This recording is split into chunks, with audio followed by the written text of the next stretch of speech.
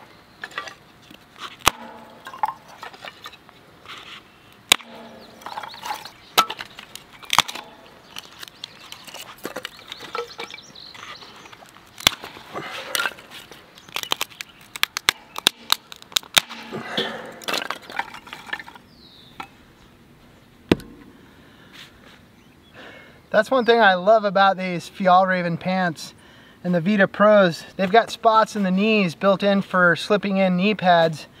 And when you're out here camping, especially when you're filming, you spend a lot of time doing things on your knees. Even when it comes to breaking firewood over your knee, to have these built-in knee pads right here in these pants has been an awesome freaking lifesaver for everything that I do here around camp and filming, like I said.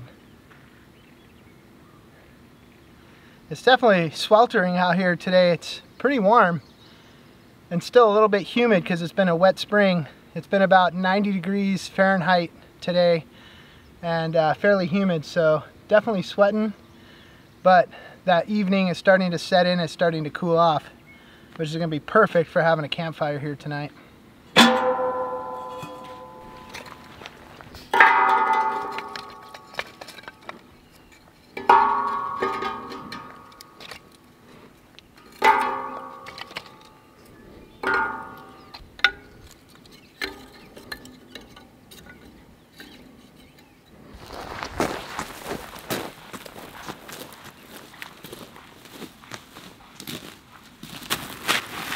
So the nice thing about camping out here in eastern Washington is the climate is a lot drier.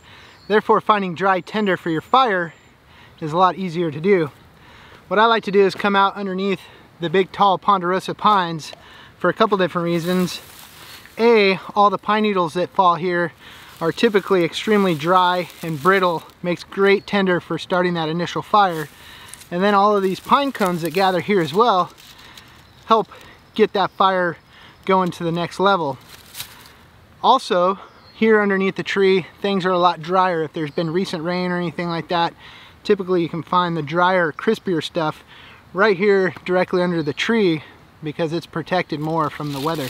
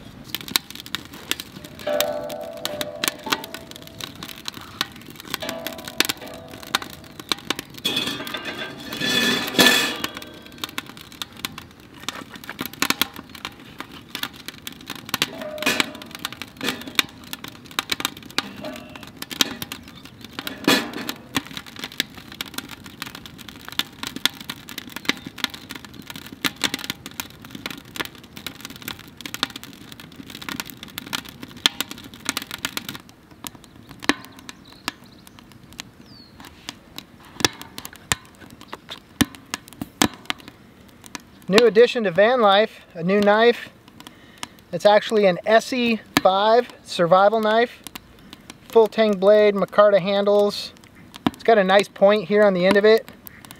I know a lot of you guys have been seeing me use the Schrade SCH F9. That was my first knife that I bought about a year ago, and that was a great starter knife for me. I learned a lot of things. It taught me how useful a survival knife can actually be. But I've since picked up this SE here a couple months ago, and this is really my first trip out using it. And this thing is just one hell of a badass skookum knife. I actually really love it, and with the micarta handles, it just feels nice and solid in the hand. So my new favorite survival knife. I wear it right here on my hip, and that's the cool thing. It comes with a really nice plastic heavy duty clip, and it sits nicely on my hip. So this thing's with me quite a bit.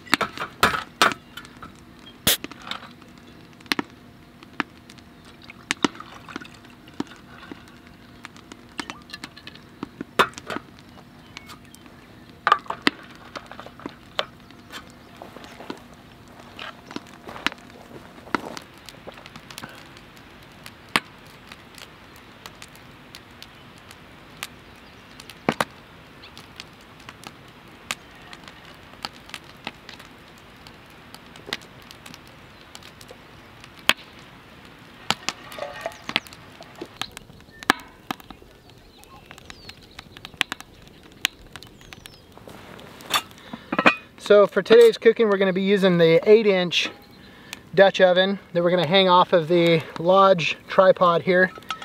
And I like the little 8-inch Dutch oven because it's great for more personalized size meals. I find that if I cook with the bigger one, which a lot of times I do need the bigger one, but when I cook with that one, I cook a lot more food. So with this one, this helps me kind of proportion it more to something that would be for myself. So today, 8-inch Dutch oven.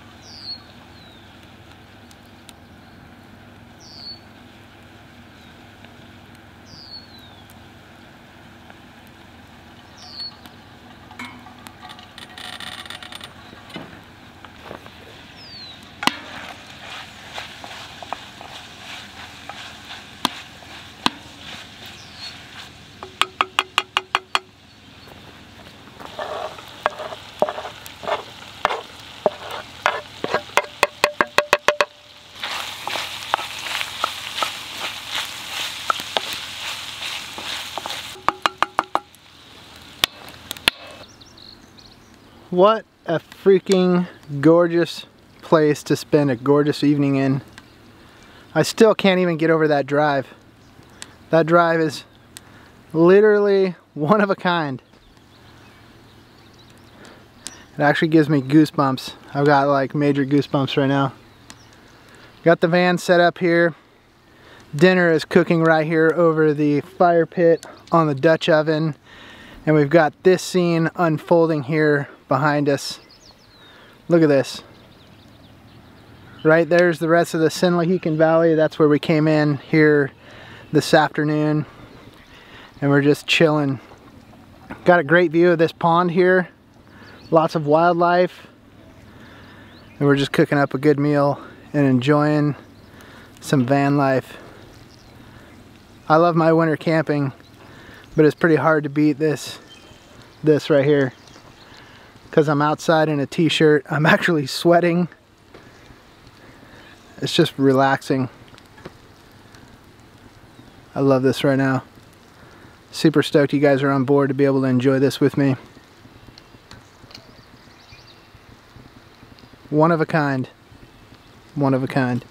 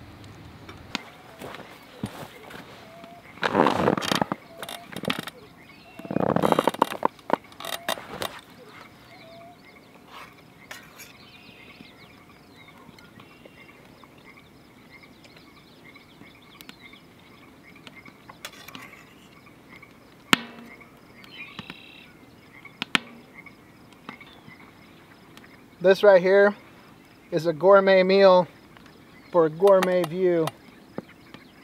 How does it get any better than this right now?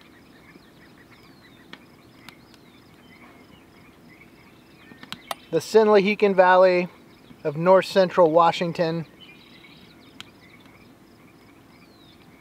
A great cooked meal over a campfire and some van life to boot.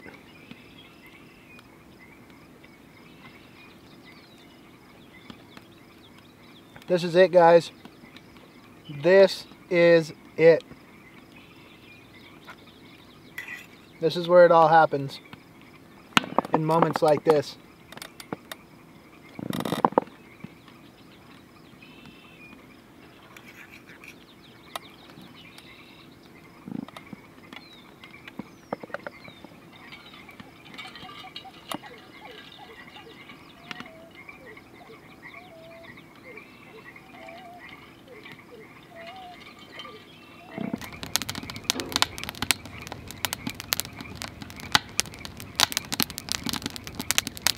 I love the simplicity of this meal. It was super easy to make. Some fried polenta, Italian sausage, onion, garlic, and some tomato sauce to go over the top of it. A little bit of cheese and a salad. This right here, it's so delicious.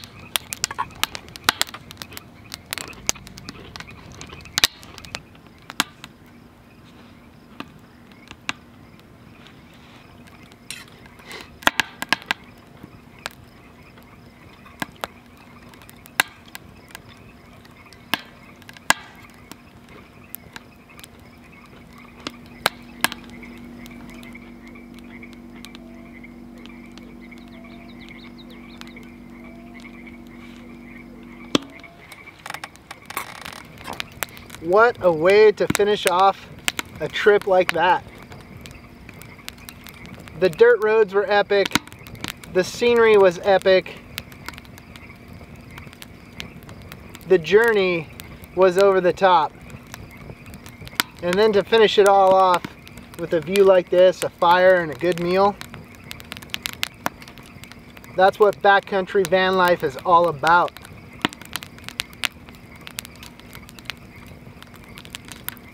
I feel like we definitely fulfilled that today. I'm pretty stoked to see what adventures tomorrow brings.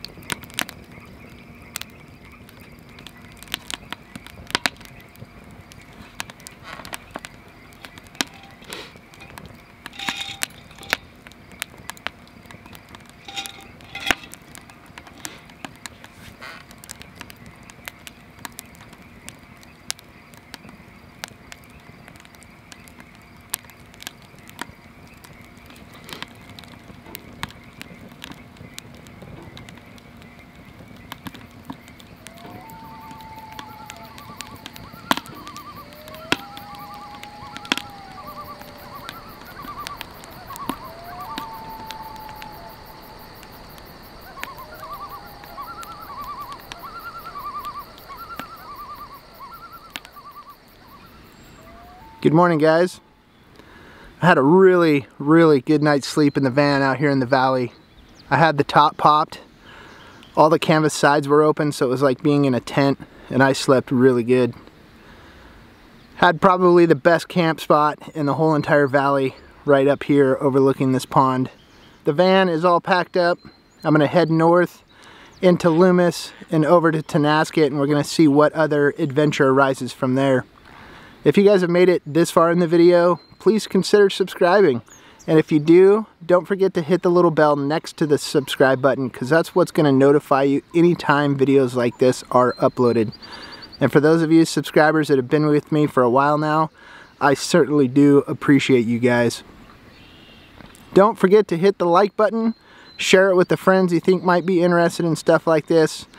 And if you got any questions or comments, make sure and leave them in the comment section down below. Alright guys, I'm out of here. Peace out. Keep on trucking.